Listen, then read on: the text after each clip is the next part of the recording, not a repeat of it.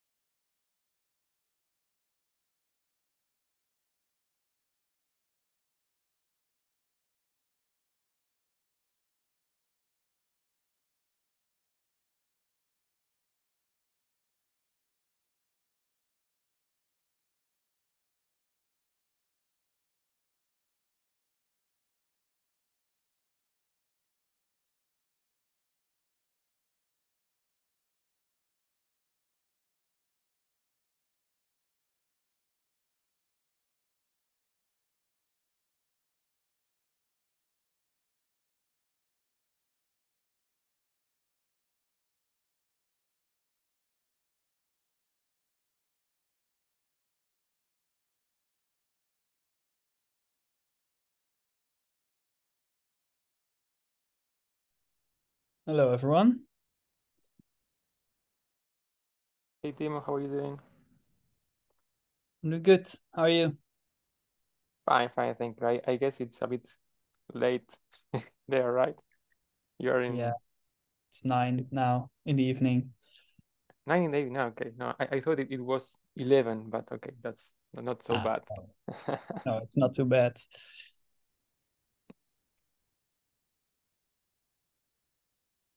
Okay, I guess we can get started right now that we are 10 people. I will post the meeting notes here. And I will share my screen just to show you the agenda. I hope it's okay. Yes, okay. You can see my screen, right? Yeah, It's a good one. I mean, it's the correct screen because I have three screens. I don't know if I'm sharing the correct one, but yeah. flexing with your screens. It's the meeting notes. Okay, okay. So it's not the prohibited screen. So yeah, welcome to this uh, meeting, the November 9th of Aries JavaScript. I would like to remember that this is a Hyperledger Foundation Linux Foundation meeting, so the code of conduct is in effect. So if you wanted to, you can read it. And I don't know if is anybody new here today who wants to introduce themselves.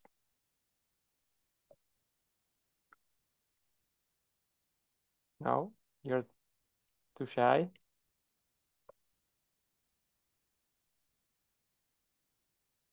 All right. Well, I will introduce my colleague Gabriel, who is joining this meeting for the first time. He's working with me on 2060 on the backend part. So hopefully we will have some interesting news in the incoming weeks about, especially about horizontal scaling and especially on the messaging part. So I would like to just to welcome him to these meetings, and I hope to have lots of commits in the framework in the incoming month. Thank you, Ariel. How is going? Fine, thank you. As you can see, we are getting more and more Spanish names in this meeting. So probably in a few in a few weeks or so, yeah, we are starting speaking Spanish. So you have to learn, right, guys? That is against the policy. I'm sorry. You just asked us to read. Okay, but probably if we are going to move to OWF, it's different, right? Dutch then. Okay, so we can start on the status updates. I don't know if anybody has attended the BIFOL week, the BIFOL meeting this week. I don't know if there was any meeting this week.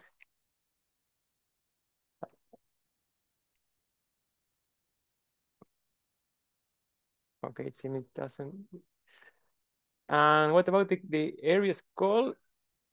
I didn't attend yesterday, but I took at least some highlights of what I have seen in the meeting notes, and also from previous week, the meeting, there was some points about unqualified deeds. This is mostly, I don't know if you remember, but it's about the community coordinated update to get rid of the previous unqualified deeds and to move to qualified deeds in order to be able to do an easiest transition to DITCOM v2. And there were some points here. We have, let's say, 3 major updates on the frameworks in order to support that. One of them is about the DIT rotation, which is a new protocol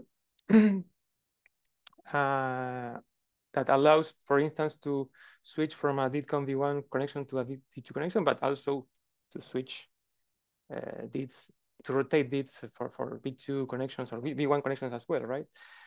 We have the update for DIT peer 4.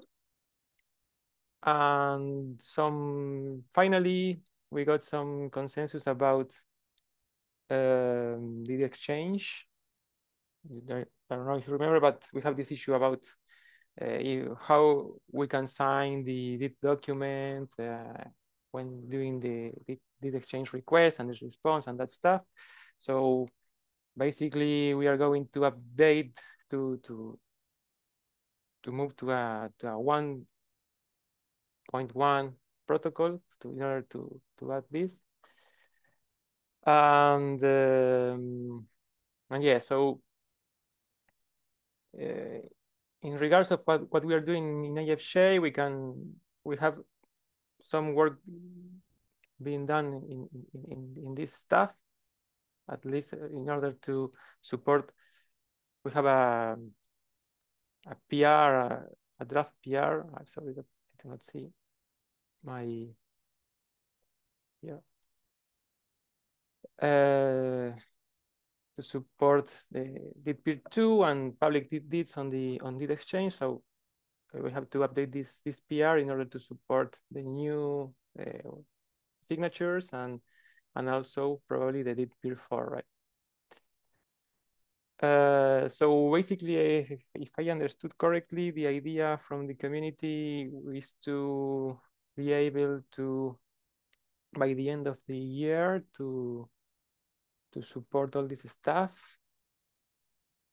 and then wait a few months more to default to new. I mean, to default to DIT peer 4 and I start using it instead of unqualified or DIT peer 1 edits.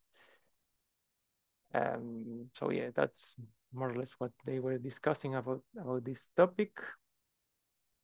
There is also an interest on supporting DITCOM v2. There was some discussion about that. There is some ideas about supporting it early 2024. I don't know what early means actually. I will say, what do you mean by early? I will say January, February, March. But yeah, I think this is more or less in line what we were discussing about our roadmap. Instead that we are planning to support did Compi 2 on the next major release after 0.5. So maybe it's a good timing to do so. And also there was some discussion about LTS policy. I don't know about this. Is anybody? I think Timo, you were reviewing it, right? Yeah, I wasn't involved in the discussion or anything. I just read through the RFC. But my comment was more about that I don't necessarily see this as something that belongs in the Aries RFC's repo. I see that more as like a standards, protocols kind of thing. And this felt more like specific to a project that could add it, like Ekapai if they want to have long-term support releases. But I think this is very specific to a software project. So yeah, I don't think if it helps to add it to the Aries RFCs. Can I add a comment here? Yeah. Sam. Yeah, sorry, I joined late. Yeah. I had some link confusion. I think the Hyperledger calendar still has the old meeting link. And so it took me a second to find the right one. So the reason this came into existence was because I had folks from Hitachi reach out, and they mentioned that in Japan their software development cycles are often substantially slower than sort of is common elsewhere in the world, and that they wanted to use Aries code bases, not just one but several, and having a long-term support policy and some sort of regular guarantees of support would be good. So Timur, you're totally correct in the fact that there's no actual utility here directly, and all of the effort would actually need to be taken up by code projects. Their point though was that if the various Aries projects have a similar policy that can be applied, then it makes it substantially easier to use the code bases together. So they were seeking not just to use one but several, and so that's what the motivation behind this was. They pointed to Fabric and I linked to it at the bottom of this. And so this is intended to be sort of a concept that is declared here, but then all of the relevant details, like which releases are actually considered long-term support, etc., are actually taken by the projects themselves. That's kind of what the motivation for this was. Does that make sense? Yeah, it makes sense. Still not sure if I totally agree with adding it here, but maybe that's just my understanding of what the Aries RFCs are for is misaligned then. You'll notice that it's a concept RFC, not a feature RFC. So feature RFCs is typically where protocols land. Concept RFCs are sort of larger things that aren't specifically related to protocol design or anything else. And so I don't know if that helps understanding or not, but that's why it landed there. I think I think it hooks into again in like a lot of the discussions we've already had on that there's a lot of misunderstanding in Aries between like to support Aries RFCs you don't need to be an Hyperledger project per se. You can make your own implementation of it, and like adding these types of things in here, I think it adds to the confusion of what Aries is, and it's more than the projects that are hosted in a Hyperledger. To me, it's a way to issue credentials and verify them over DITCOM with interoperability targets. And so I think it doesn't help Aries to be broader than just the projects that are hosted on their Hyperledger. A couple thoughts. One is that classifying Aries RFCs as only describing how to transfer credentials over DITCOM, I think is very, very narrow. The point of Aries RFCs has always been as a way to document standard ways of interaction, but it's never been limited to verifiable credentials, and DITCOM has been the focus because there simply wasn't any other place for it to happen. But the whole goal was to make that work in that way. And concept RFCs are similarly a way to sort of coordinate efforts. So the question I have for you is that I very much believe in the goal that Hitachi has for having a long-term support release, and they had a desire to have long-term support releases across the multiple code bases in Aries. So if it doesn't belong here, where should it go? I'm less interested in it, the fact that it has to be an Aries RFC. I'm very interested in the concept happening.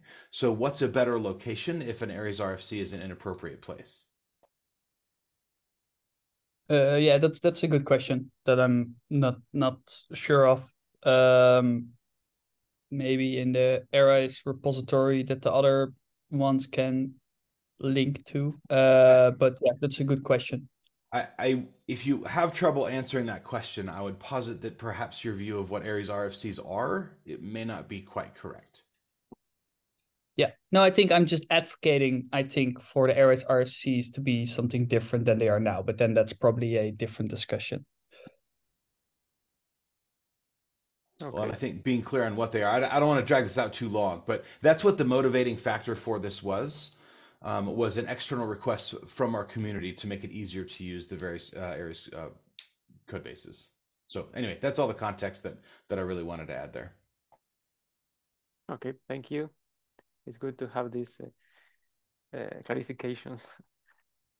So yeah, I think we can start on the agenda, because we have this very interesting presentation from Yaku and Niel about the APSA wallet, and also we will have some updates about the proposal to moving to OWF. And let's see if we have time for the rest. But I'm not sure, so we will see. So yeah, Yaku, Neil, if you want to, I guess you will want to share the screen, right? Yes.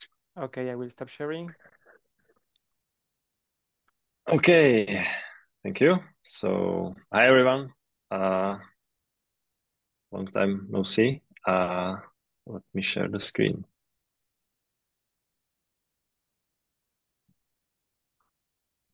Okay, can you see my screen? Yes. Nice. Let me check if it works. Okay. Yeah, so hi everyone. Again, I'm Jakub, and together with my colleague Niall, I would like to share some work we are doing here at APSA and how we benefit from AFJ, and maybe also provide some feedback back to the development process. Okay, so yeah, APSA, our APSA Identity Wallet is a mobile app currently and finally in production for a few months, but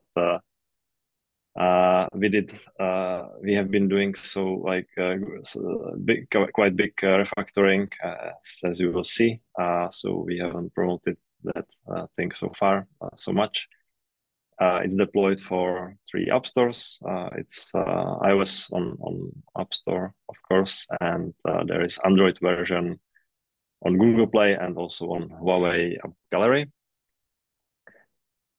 Okay, yeah, there are some links I can eventually share, or if anyone wants to check it out. And now let me jump to the short demo I prepared. I recorded. Okay, so yeah, this is our mobile app. Some onboarding with like entering passcode, regular stuff. I think nothing significant. Face ID, yeah, creating the wallet. And now we are going through the KYC process, or know your customer process, where we gather some necessary details to be able to issue the user digital identity. So like, I think this is the main thing, like the ID number, the phone number is not so important, because we just use it as a protection from some like DOS attacks, let's say. Yeah, so there is that phone ID number. Now you can see that we are doing some selfie verification, liveness scanning, and stuff like that. And if it's successful, then we can issue a verifiable credential in for like verifiable credential for your or as your digital identity. Yeah, now we have it. You can see the detail, and we can use it. As you can see here, there is some like our APSA banking demo, as we call it. And because we are in the world of SSI, we don't have to fill in the forms anymore. So we can just scan the QR code. And this is proof request. Now we can see it's again from APSA, but it can be any other institution using Aries protocols. Yeah, it's nice to see for the user maybe from the part like yeah the particular credential. Where does it come from? From what so particular claim? What's the credential it comes from? Yeah, now we share it, and as you can see now, I'm gonna use the scan QR code again. I'm still on the same page, and here you can see that like there are some details about bank account number. So I again scan the QR code and receive credential about my bank account. And I have two credentials. And what's I think good in SSI that like we would like to provide the user the information about what happened. So this is kind of like audit log where the user can see what and when and with whom shared before raw data. And yeah, that's basically short demo about what we built. Okay, so yeah, let us. If you have any questions, we can return to this demo later. But now maybe let's finish this short presentation. So yeah, about the AFJ, we actually we were using Aries VCX, and then I think it's almost more than a year ago we started a migration from Aries VCX to AFJ. It took us from I think about 2 to 3 months. Niall basically, my colleague Niall basically did that, and he was a newcomer to the SSI. So that's kind of a good sign of how user friendly is AFJ or AFJ is. In here, we basically removed almost 3,000 lines of code, preserving all the functionality we had before, and also like benefiting from other protocols like DID Exchange, OOB, some kind of multi-ledger support we are like utilizing right now. We are doing some interoperability with DIDX company. They are using Akapai, so it's nice demonstration how AFJ can work fine with different framework. There are still some issues in some corner cases or edge cases which we have to address, but general basic like the general flow, issuing credential, verifying proofs is there. Because AFJ is possible to use also on the backend side as a mediator. It's great that we were able to use it also instead of Node VCX Node Agency, which was implemented before in Node.js, and it was like custom development to make it work with Aries VCX, which didn't have the mediator before. And as you can see now, it was even more significant. So we could remove almost 10,000, like not remove 10,000, but remove the 6,000, around 6,000 lines of code. Again, preserving all the functionality. actually adding even bit more. I think the WebSockets wasn't there before. Now we have also WebSockets out of the box. Yeah, so that was nice. Sorry. Oh, come on. Yeah, that in total is almost 10,000 lines of code removed. So this is great. And yeah, during that we had to add some custom enhancement, and maybe we can share also some small problems or issues we went through during the migration. But that's now I'll pass it on to my colleague Niall, who will share more details about that, maybe show some code. So now it's yours now. Yep. So I'll share my screen now as well. Oh, I said, oh, you have to stop sharing. Yeah. Yeah. Sorry guys, give me a second. I have to restart Google Chrome because it needs permissions. Know the struggle. It's terrible. I'll be in 1 minute. You have a Mac, right? I think this happens every meeting almost. Okay, so yeah, in the meantime, I don't know if there are any questions. Maybe we can address them. Yes, there are a few. Timo asks. Yeah, Timo. Yeah, of course. Yeah, that was the reason. That was the reason for AFJ. Yeah, exactly. Actually, maybe about the migration, it took us from 2 to 3 months. Just the refactoring, but then we were waiting for deployment of the mediator actually to our backend infrastructure, which we were struggling with a bit, but it wasn't related to the AFJ. It was more related to our infrastructure issues. Okay, yeah, the second question is about Karim is asking about the ledgers that you are supporting. Yeah, ledgers currently. Okay, the multi-ledger, it's a bit, it might be a bit misleading, but by multi-ledger, I mean that we can set up the wallet with multiple Genesis files or configs, let's say, and then we can switch between them, I think, in runtime. We are not using that right now because our backend is not ready for that. But I think it's quite nice that you can set up the wallet in that way.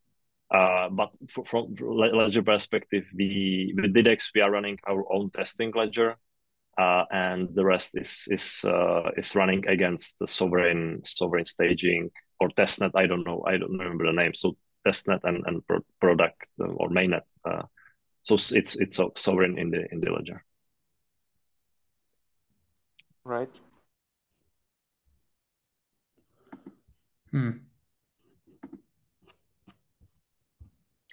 Yeah, and do you support multi-instance of deployment? No. We have just one instance deployed. So I'm not sure how difficult it would be to make it like it's also a question what does it mean actually, like multi-instance deployments. But if you mean like many deployments of metadata connecting to one database, that would be probably possible. But yeah, I'm not sure. We are not running that in that way. And yes, in the SDK we are in that's something now we'll show you. But basically we still have in the SDK in our mobile app because there were some struggles with migration. But metadata is running with Aries Ascar, and yeah, Aries Ascar, and there is no need for other libraries. All right, I'm ready now. Sorry about the interruption, guys. Can everyone hear me and see the screen? Yes. Yep. Okay, so the first thing that I want to talk about is a model that we're using to enhance the proof and credential records inside AFJ. So as we already know, in AFJ, we have a record-based system, which means when we get the credentials or get the proofs, we are returned with either a credential exchange record or a proof exchange record, right? However, that has its benefits and limitations. And one of the limitations is that it's a little bit trickier if we also want to get the messages that are associated with those records in like a synchronous fashion, right? So what we do is we create like an enhanced record where we first get all of the credentials and then the offer message that's associated with them. We find that offer message, so that will just be find offer message by ID here. So we have credential.id, and then we're able to store this inside our local Redux state. So our Redux state, we have, maybe I can show.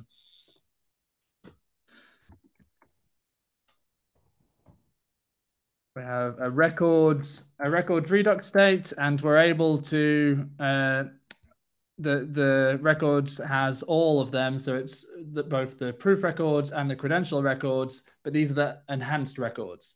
So all of the messages that are associated with them, be it for the credential, we just store the offer message locally.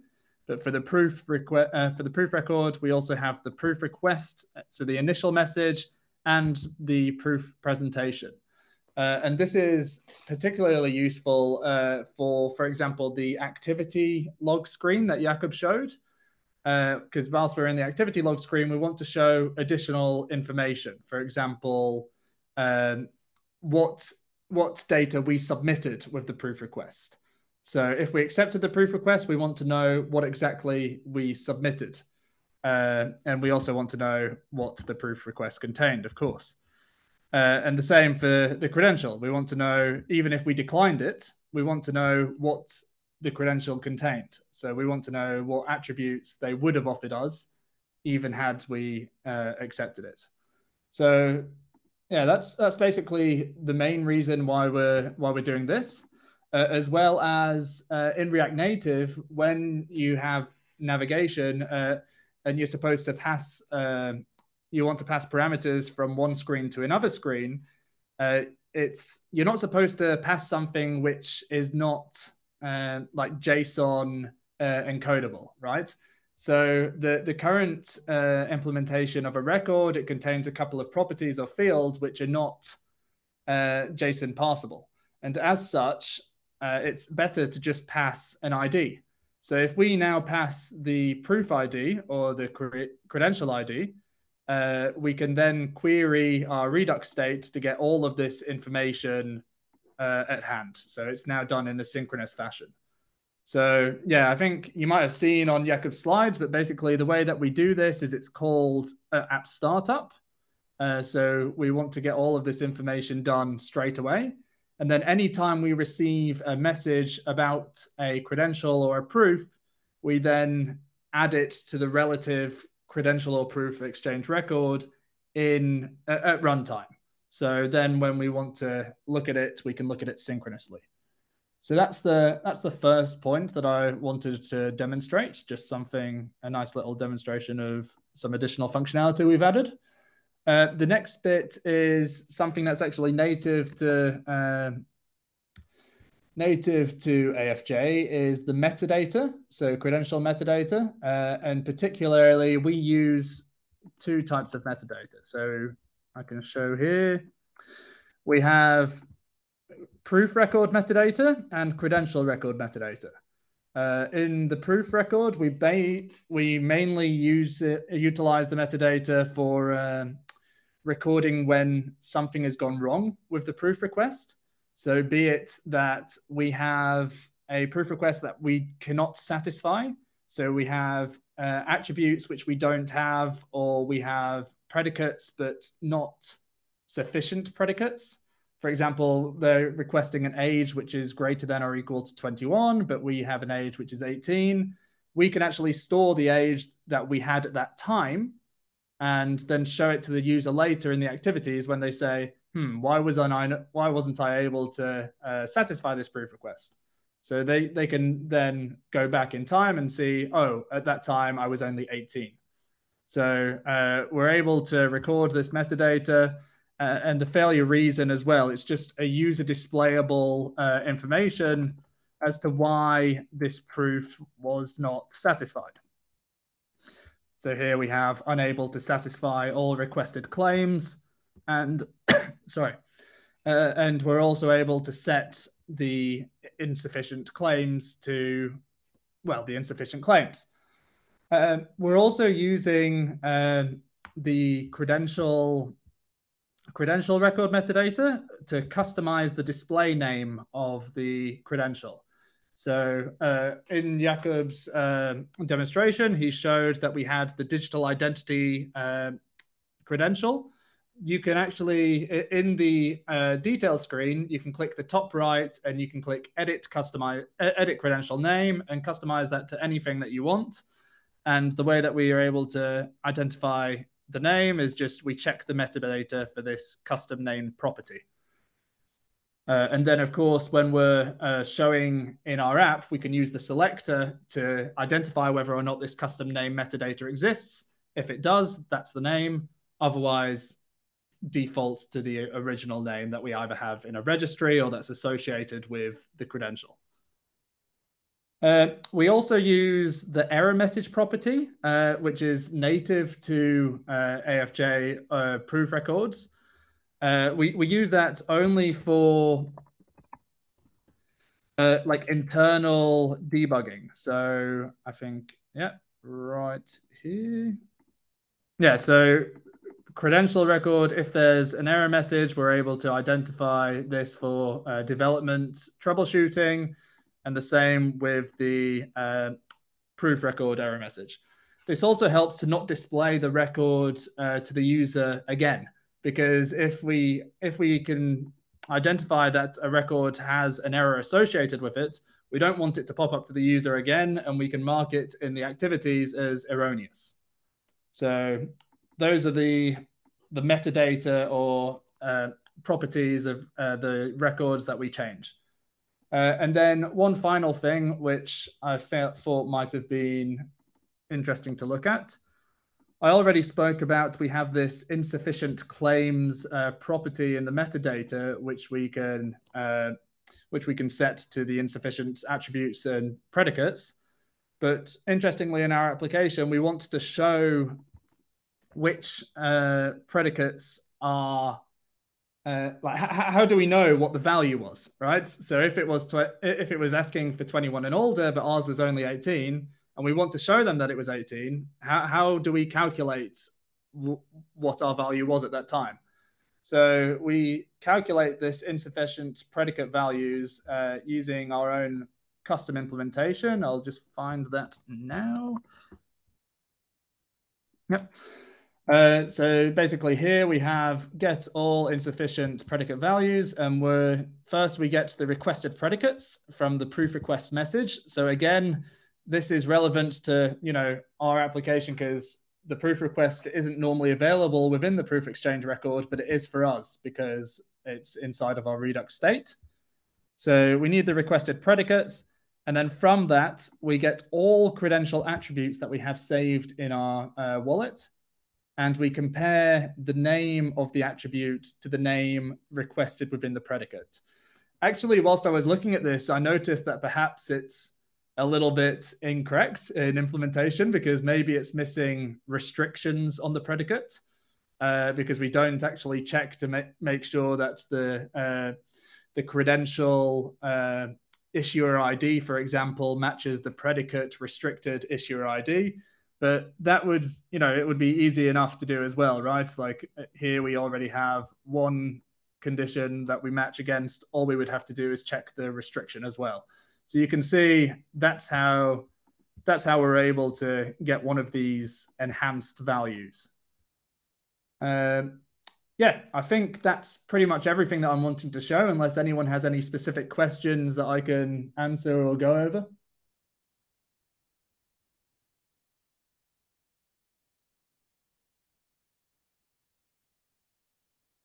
Okay. Yeah, maybe there is a question from Timo about TypeScript. So yeah, when we started with building the app, I think TypeScript was still growing. Maybe the flow was a thing before back then. Yeah, I think it was fine. AFJ using AFJ from JS, it was quite fine. We haven't found any issues with that. But our plan is, of course, to migrate to TypeScript. It shouldn't be like difficult. It's just the work that has to be done. Change everything at types. Yeah. So to answer that question, that's the reason basically. Yeah, it's on the roadmap. Yeah. But honestly, like the JavaScript, it's fine. Yeah, to me, the code clarity of the code is still more important, like than types. I think if it's clear enough, as you can see, like we definitely can improve the code. But yeah, to me that's like it's nice to have TypeScript, but I don't feel that we are struggling with JavaScript on its own. Okay, now we can move on. Jakob, are you able to share the presentation again? Yes. Briefly. Okay. Yes, here it is. So, as Jakob described, maybe he didn't describe already. In the application, we're using AFJ 0.3, 0.3.3 to be precise. The reason for that at the moment is we identified some problems with use frameworks and Aries Ascar / NDVDR. I already opened an issue for this. It was to do with the angled brackets not being interpreted properly, and we needed to have quotes for the imports. Berend, I don't think he's here. He actually already pushed a fix for this, but it hasn't been merged, at least in Aries Ascar. I'm not sure. I may have not even created an issue in NDVDR yet. I'm not sure about that. Yeah, I think just a comment. Yeah, I think it is already there. In particular with Ascar, we have a problem with the CI. Recently, we had an issue on an image used for building. So hopefully, I don't know, Timo, what do you if you have discussed with Andrew about this, but hopefully in a few days or so, we can have the new release. So in that sense, I think we will be good to go. Yeah, so but it won't make it until 0.4, so it will be in 0.5 then, because Yes, there's breaking changes in Ascar also. So probably best to wait then with upgrading to 0.4 and waiting for 0.5 then. And would it be straightforward to migrate like between 0.3 and 0.5, or how would that work? Yeah, I think there's not a lot of breaking changes, because like the main thing for 0.5 that's currently planned is removing the INI SDK to migrate, so you can migrate to the shared components. It's and dropping support for Node 16, for example, but not a lot of API changes. Maybe some to issuance of revocable credentials, but that's like new feature. So like if you're a holder wallet, that shouldn't impact too much. Yeah, don't think. Am I missing anything, Ariel? No. Yeah, just to say that you will be forced to to upgrade to Ascar, right? But it should work. Yeah, and also there's also we will have to test, but we are very close to have this. I think because we are using the new feature of Ascar about for exporting and importing wallets. So maybe it will be possible to export a wallet that is in SQLite to Postgre or something like that. So we'll have to investigate it. Okay. Yeah, well, we intend on using Ascar with 0.4 in the mobile app anyway, so I guess 0.5 is fine. But yeah, as you were just saying as well, we did migrate the mediator from 0.3 to 0.4, and that was like a lot more complex. Like even though it worked, it was still very difficult to do. The main reason was we were using a forked version of IndieVDR. Sorry, a forked version of libindie called VDR Tools by Evanim, which was later maintained by ABSA. And the reason behind this was for MySQL integration. So we had a MySQL backend database, and I think the main reason that we wanted MySQL instead of Postgres was our backend team was also using MySQL. They were using libvdr tools as well, so it made sense that we also had MySQL. And then when we wanted to migrate to 0.4 and Ascar, of course, there was no MySQL support for Ascar or libindie or anything, right? So we had to migrate to Postgres, and in order to, it wasn't possible, it wasn't feasible to migrate any of the wallet or any of the connections, any of the credentials of the mediator. Of course, there wasn't credentials, but connections or mediator routing entries. The reason was at the time it wasn't very easy to import or export the wallet or any of the data associated with the wallet. So we actually decided that the best bet was just to start over. So we actually just recently integrated some new feature into the application, which checks to see if the mediator connection is outdated. And if it's outdated, then to create a new connection. So this is all done implicitly for the user. It's not in their face. It's just done in the background. But like for the backend, we're creating brand new connections. We're using Postgres now instead, and we've successfully upgraded to 0.4. But it was quite difficult. But yeah, maybe in the future for other people, it's going to be easier going forward with the SQLite to Postgres export and import.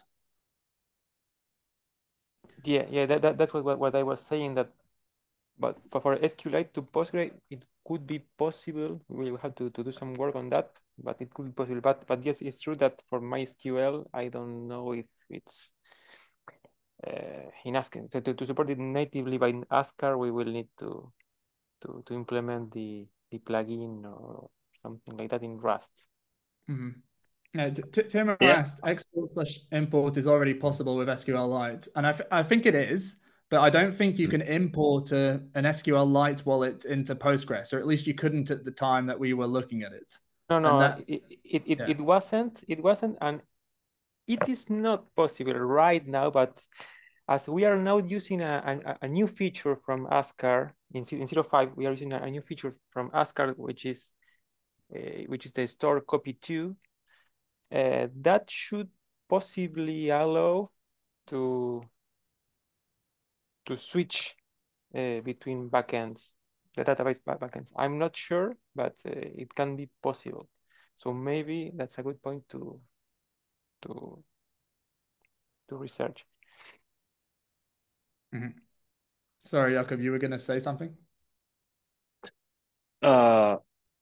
I just maybe a small correction about that VDR tools MySQL. The decision was because the VDR tools implemented some better asynchronous code, let's say, in Rust. So it should be more performance. So that was the main reason. And it supported only MySQL, so that was the reason.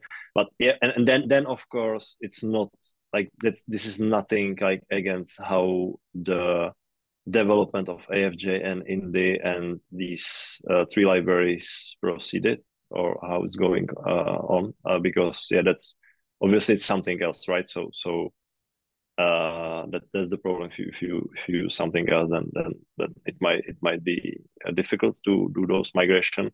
But maybe it's just a feedback for future, and even with that database like Postgres, that's something I think it's really important to be able to export import Postgres to prevent problems in the future. And you can easily maybe migrate those things.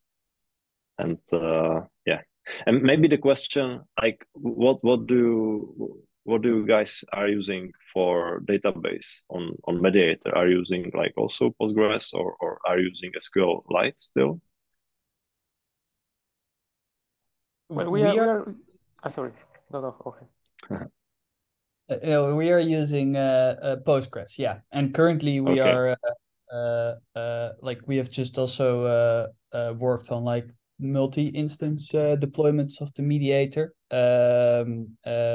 which had some issues in AFJ, and we were able to like build that on top of AFJ now, but we do want to probably see if we can make the APIs in AFJ a bit better to better support these larger mediator deployments. And also maybe look at, for example, the tool that was built by Indicio to separate the WebSocket handling from the agent handling. So you can have an agent that just processes, decrypts, encrypts messages, and you have another other processes that can keep the WebSockets open. Yeah, so that sounds good. But yeah, and but honestly, like we don't have right now we don't have many users, but we have been running it like without any issue at all so far. So with this current setup, so yeah, I'm just curious when and you wrote something that in the chat that it can happen pretty fast, that it doesn't scale. But yeah, so far it seems so good with the load. No, that's I was specifically targeted at our deployment where we have more of serverless deployment. So there's like very small containers with not a lot of like resources that is spun up. And if load increases, there's more instances being spun up. But so you don't have like the whole time have a beefy mediator running that can handle a lot of load, but like more smaller ones, so you can easily like adjust the number of instances based on the current load. Yeah, I see.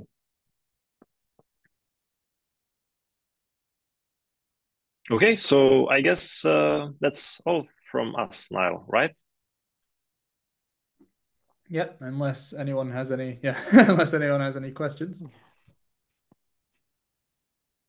or feedback. Yeah, Timo? I'm curious, like you mentioned that the Epsa wallet is now in production for a few months, I think you said. What specifically does production mean for Apsa? Especially if you also say like we don't have a lot of wallets currently. Like what's the current state of being and what's your goal to scale to? Yeah, like production actually means that it's available in app stores, right? That's the first thing. And like production also means that we are actually over the year in production because we were running some pilot, or was it this year or last year? I'm honest, I don't know right now. I think it was part of last year. Yeah, it was last year, right? 2020. Yeah, it's like time flies. So yeah, we were running like small pilot, and in the like there was some financial product, and few hundreds of customers were actually onboarded to that product through our mobile app. But then this pilot like was stopped basically based on some problems with the product itself. And then from that time we basically don't have any specific use case right now, but other than interoperability. Yeah, I mean like production use case. We of course are working with other maybe companies with some ideas, and trying things out how it can integrate with other institutions. that interoperability is definitely one other thing. So yeah, that's the production for us, and yeah, right now we should be sometime next year we should have another use case with the real product.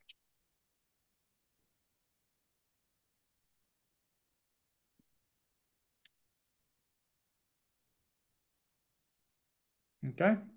Any other questions or feedback from anyone?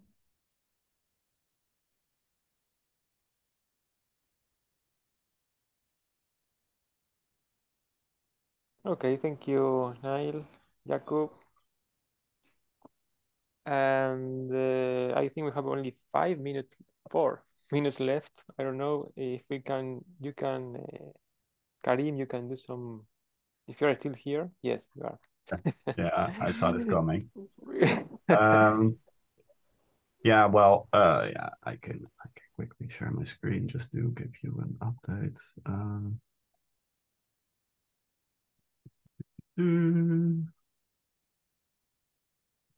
Yeah. Can you see my screen? No, now you can. So for the next step, for the move to the Open Wallet Foundation is that we have to make a proposal, basically. Proposing the move and basically filling out this template they gave, which I'm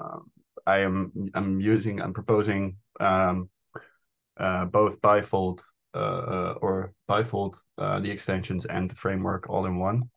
I checked this with Torsten from OWF, and that was fine. The thing, most of it is pretty okay, doable.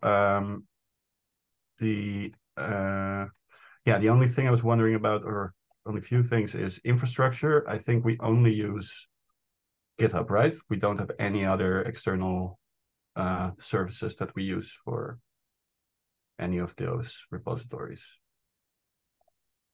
Is that true? I think we use CodeCoff, CodeCoff, and that's paid. the not for open source, I think. Okay, well, it's good to. Yeah, nice.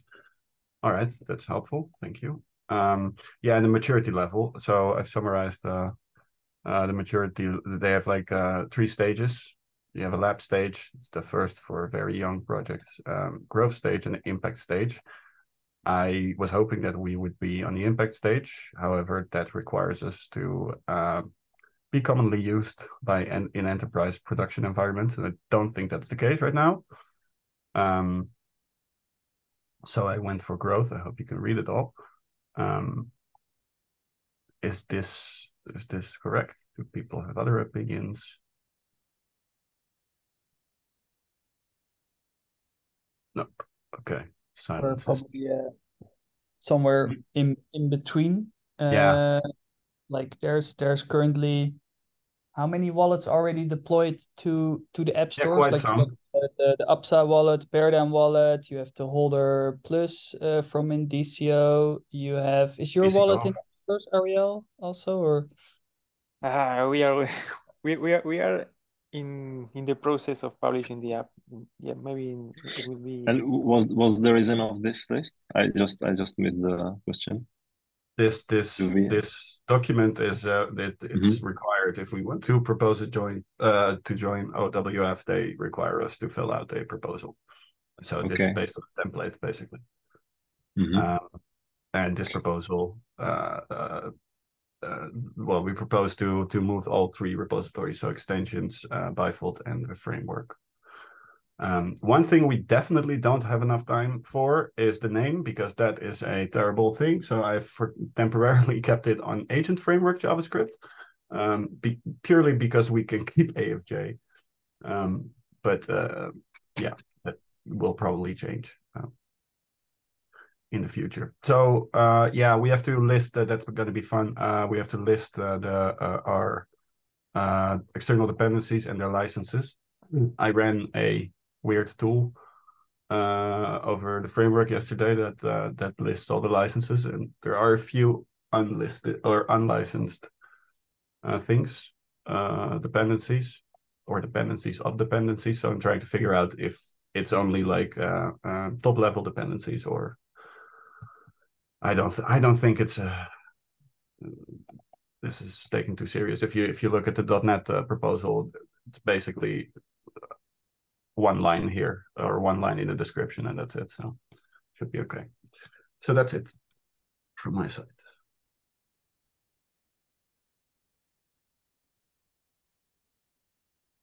And then we are out of time. Okay. Can you send the link so people Yeah. can comment? Or? Yeah, I have to open it up first, and that I always mistake that. Let me see, publish. Should be at the top. Everyone, okay. Can somebody maybe verify that the thing works? Have you posted in the? Yeah. Yeah, there it is. Okay, I will post it in the meeting notes. So yeah, it works. It works. Okay, perfect. All right then. It's so thank you. work in progress, by the way. Yeah. Yeah, please make any comments you want. So thank you all, and see you in 2 weeks. Remember this, it is UTC -8, 6 a.m. So we don't miss the meeting again. Okay, thank you all. Thank you. Bye bye. Thank you. Cheers. Thank you. Goodbye. Yeah, bye. Thank you, guys. Bye. Thank you. Nice to meet you.